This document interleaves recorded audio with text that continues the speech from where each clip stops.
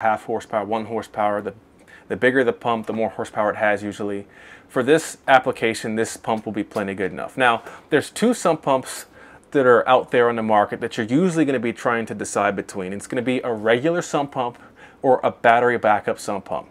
Now, what is a battery backup sump pump? A battery backup sump pump is essentially a sump pump that has a battery hooked up to it in the event that power goes out at your house.